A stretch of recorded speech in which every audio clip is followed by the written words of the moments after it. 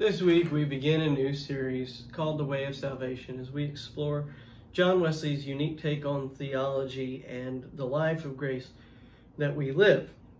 This week we're talking about the first of these three graces that John Wesley lays out, and we're talking about prevenient grace. Prevenient grace, admittedly, it's a word that sounds strange to us. Now, to help us out, it's easy if you look at the first three letters of this word, prevenient, P-R-E-V-E-N-I-E-N-T, prevenient. But the first three letters, it is a suffix on this word, pre, which we all know in a lot of words, pre meaning beforehand. If you think of prevenient grace as just pre-grace, it becomes obvious what this kind of grace is. It is grace that we are all given before we become aware of it. Sometimes Wesley and other Methodist theologians label this as preventing grace.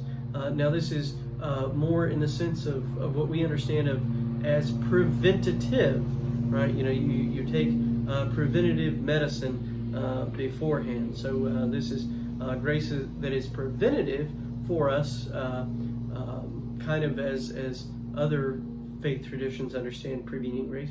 They might call it common grace. This is, when we say phrases like, well, by God's grace, I was able to make it through that.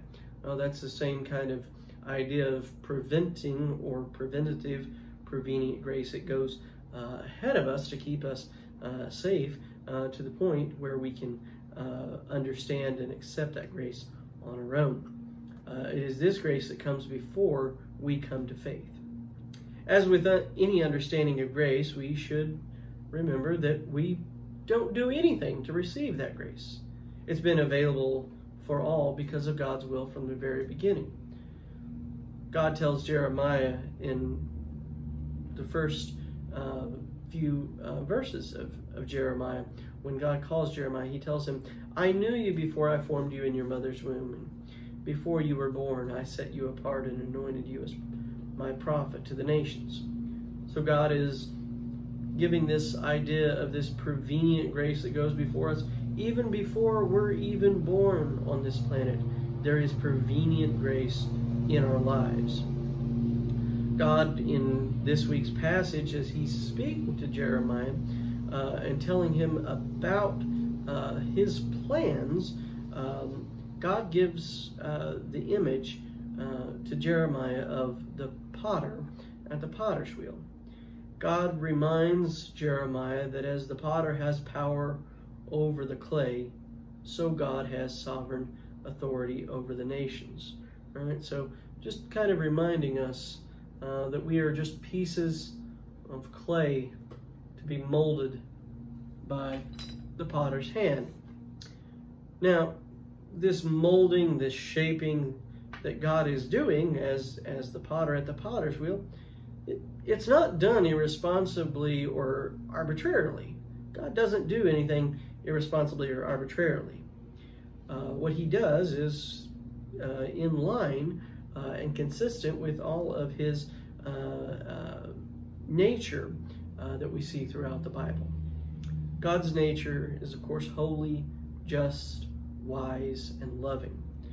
God can do whatever he wants, but what he is more than likely to do is going to align to the characteristics of being holy, just, wise, and loving. God also doesn't need any advice from us, right?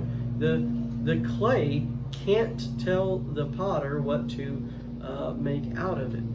And we too, much as we may want to, much as we may try, God ultimately doesn't need our advice. He knows what he's doing. We also don't really have the right to criticize what he does, even though, again, sometimes we're more than tempted. God asked the question to Jeremiah, for who has known the mind of the Lord, or who has become his counselor? And the truth is, none of us. God is above our ways, and his ways are not ours. And so because we are not God, we don't know why God is shaping our lives the way that he is. But we know that he is working through prevenient grace. Prevenient grace, I think, is best understood as an act of courtship by God for us. You know, many times theologians, they'll use the word when talking about this prevenient grace that goes before us and draws us in. They use the word woo. Now, this is woo, not who, like an owl might say, and not the guy that plays first base, but woo, W-O-O. Now, anybody who's married or engaged or even just dating, you know that you don't just automatically decide that you're together.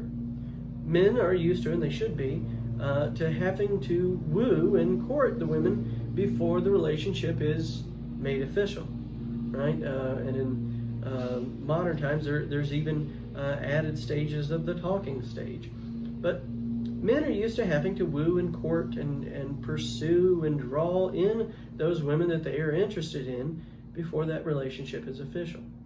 In doing this, men are trying to prove their love, their desire, and their plans that they have with the woman that they are interested in.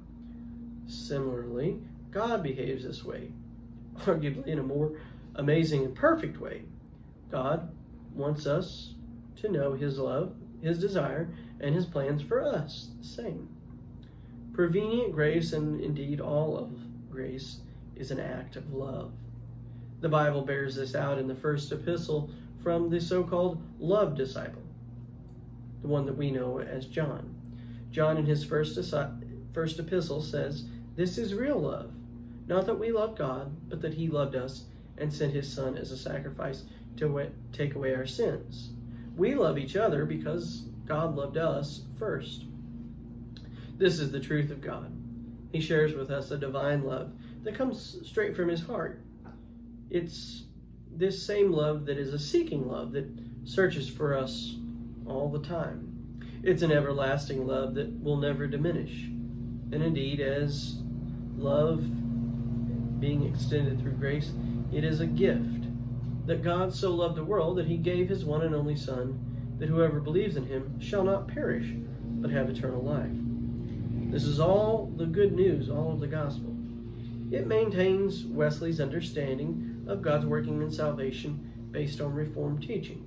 Of course, what Wesley was familiar with in his teaching in the Anglican Church from the Protestant Reformation, this Reformed thought is that God is sovereign, acting in our salvation. But for many, we hear that and it causes some discomfort because we like having free will. Next week, we'll talk about how that free will that we have is joined with the prevenient grace and becomes another grace that we receive that brings us to faith and being part of God's plans as He has drawn us into that. So look forward to next week in Justifying Grace as we understand how we join our free will to the grace that God has already extended to us. Amen.